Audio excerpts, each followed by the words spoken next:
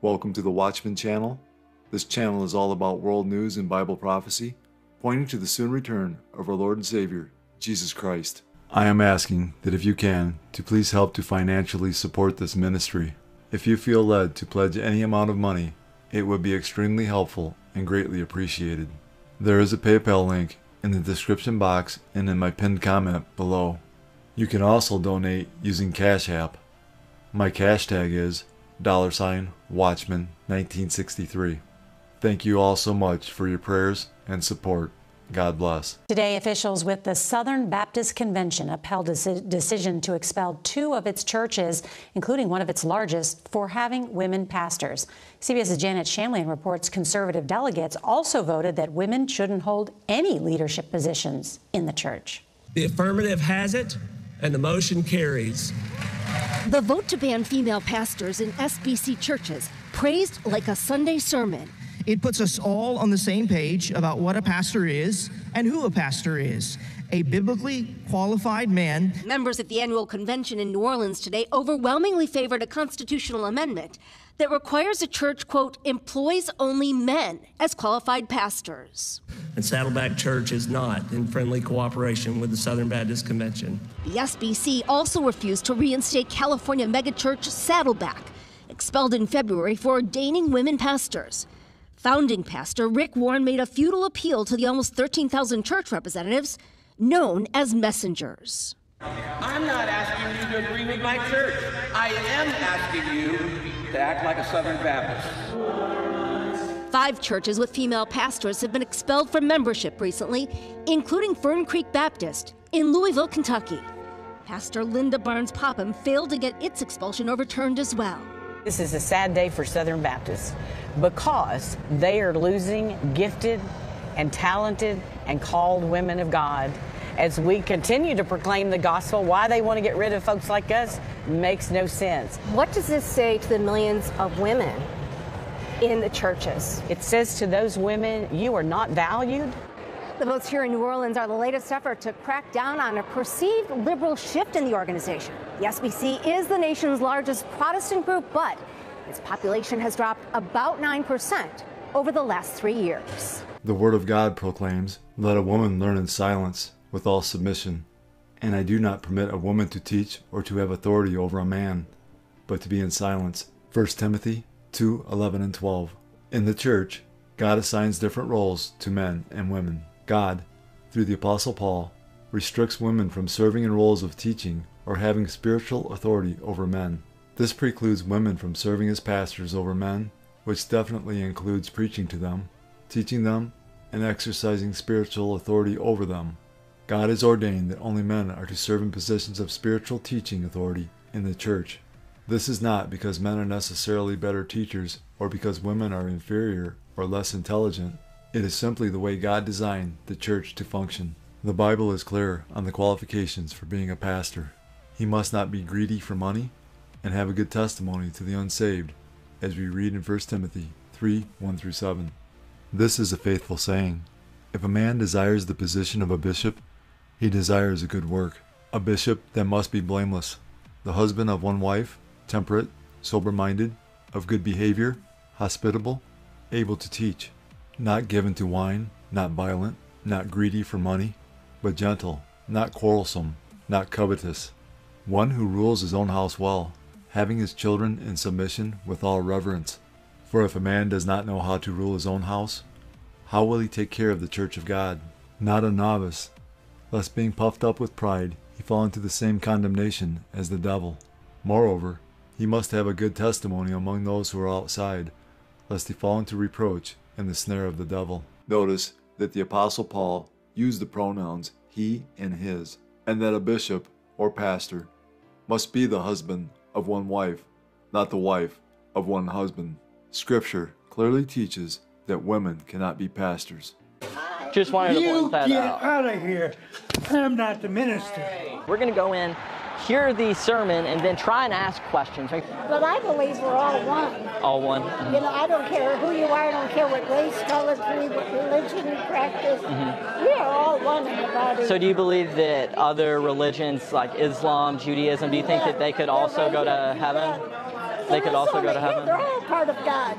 You know, it's very arrogant to think that we're the only ones that know about God. So you don't think that Christianity is the only religion? Not in the way it's been listed. It would also be Islam, so you think Islam, Judaism? Everybody. I love gay people. I love gay people. Ma'am, I love gay people. I love gay people. I do.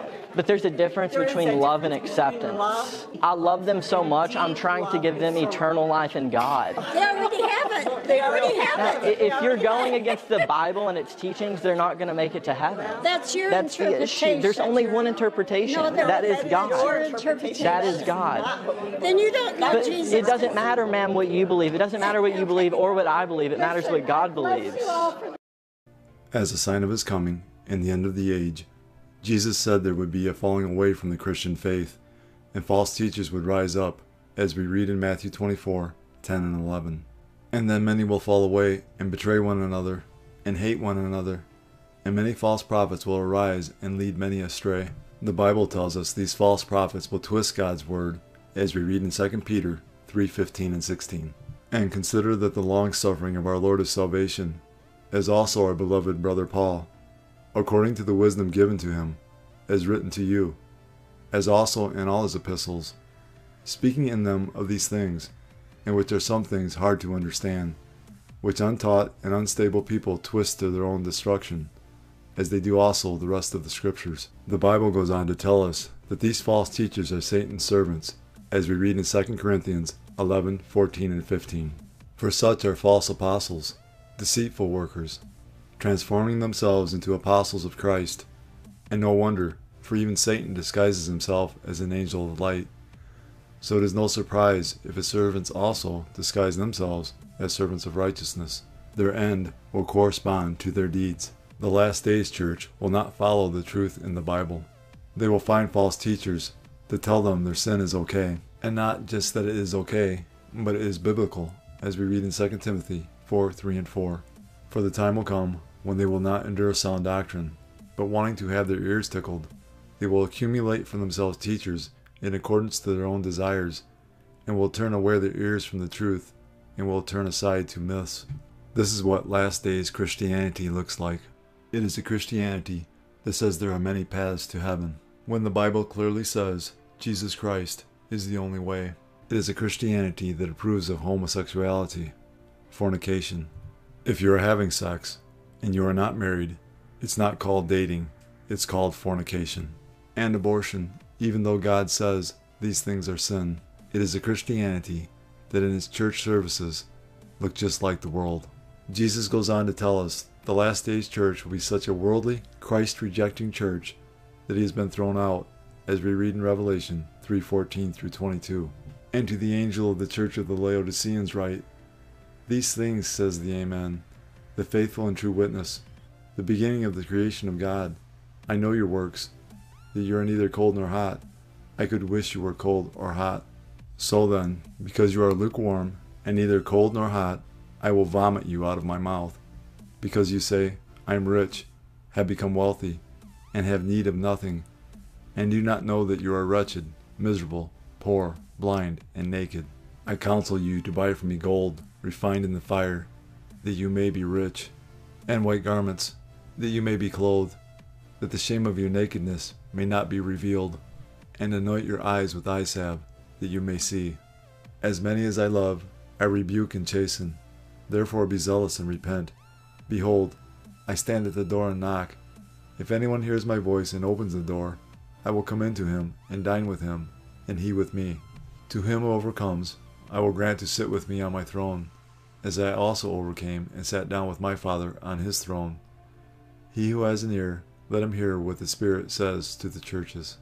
In these verses of Scripture, Jesus is talking about the last days lukewarm church, a church that has one foot in the world and one foot in the church.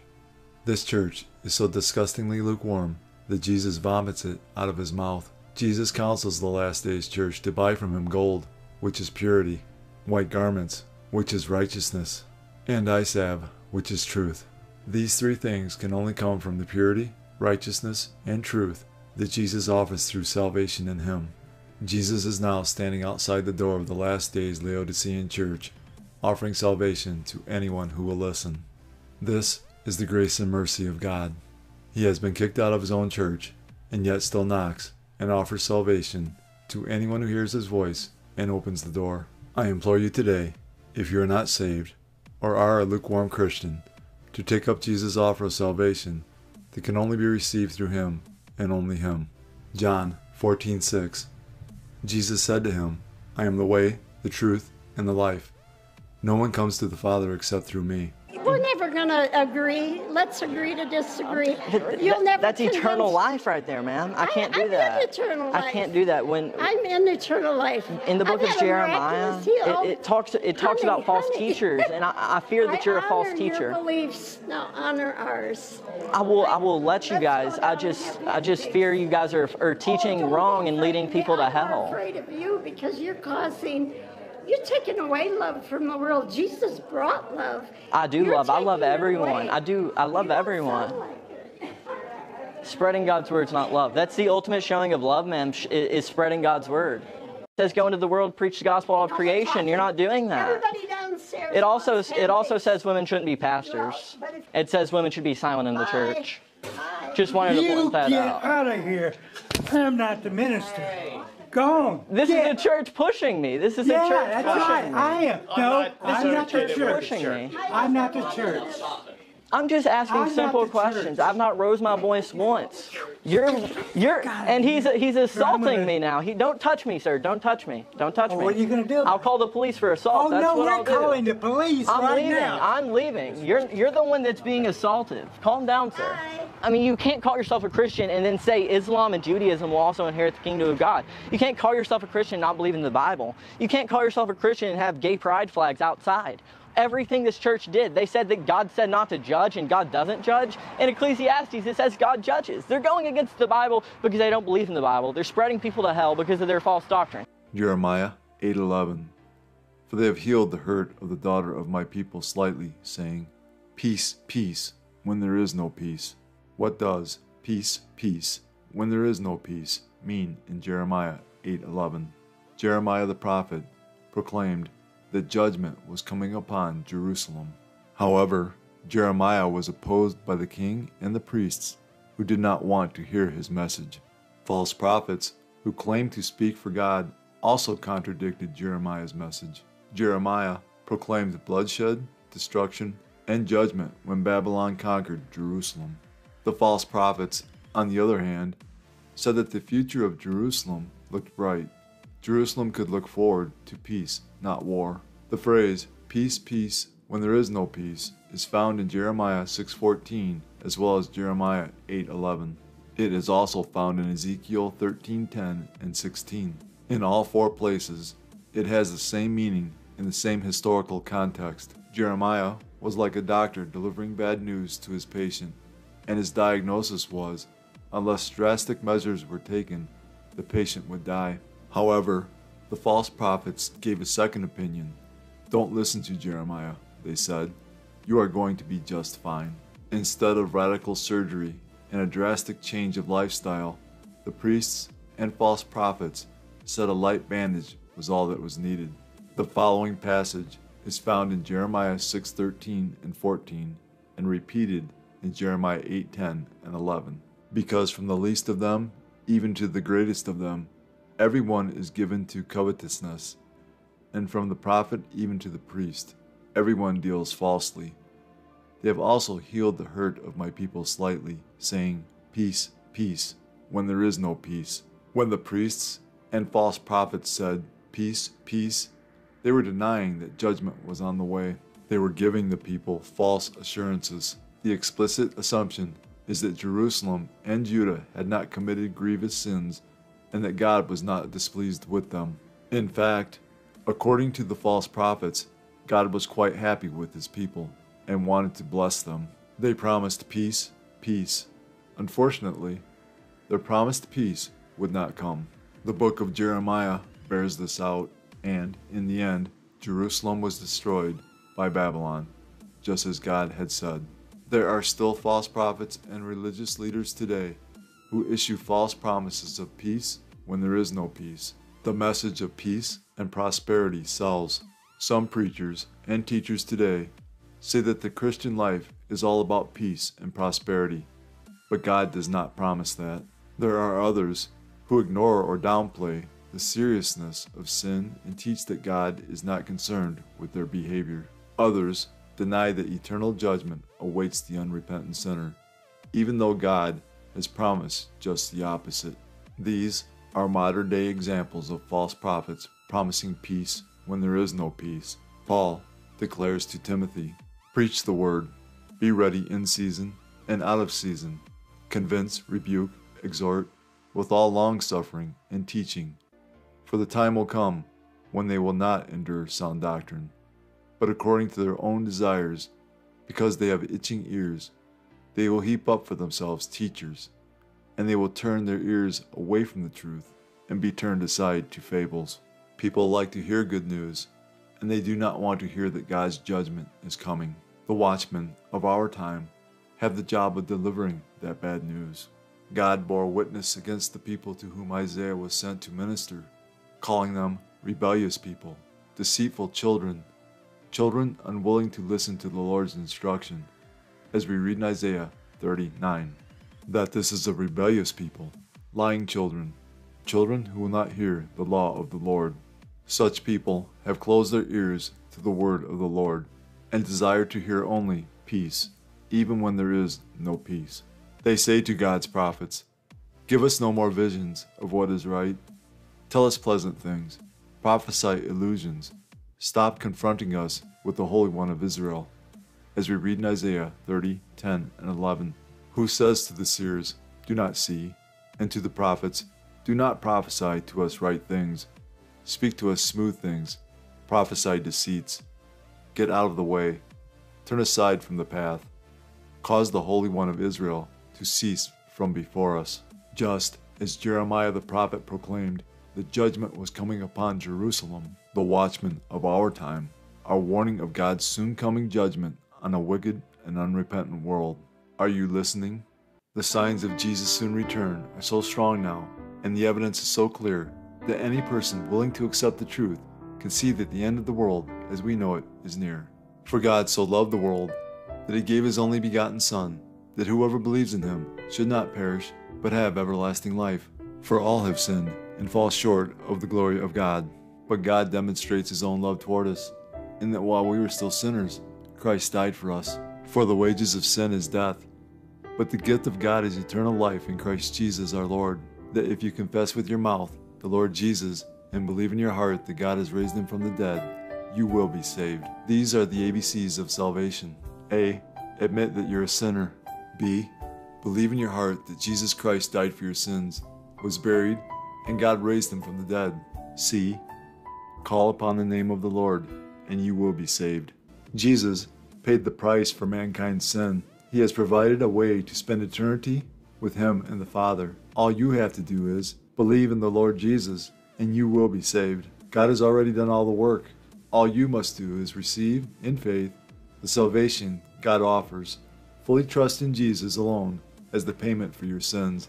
Believe in him, and you will not perish. God is offering you salvation as a gift. All you have to do is accept it. Jesus is the only way of salvation.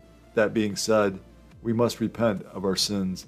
While repentance is not a work that earns salvation, repentance unto salvation does result in works. It is impossible to truly and fully change your mind without that causing a change in action. In the Bible, repentance results in a change in behavior. Repentance, properly defined, is necessary for salvation. One day, Jesus is coming. You may be at church. You may be at work. You may be asleep. God grant that you will be ready when he makes his personal appearance.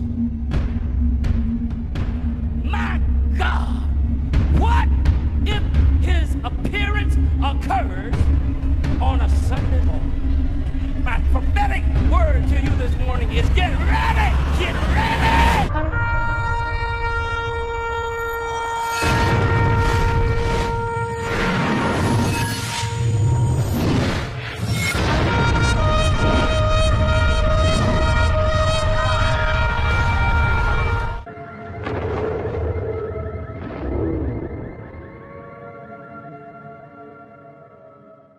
time is short. Call upon the name of Jesus today.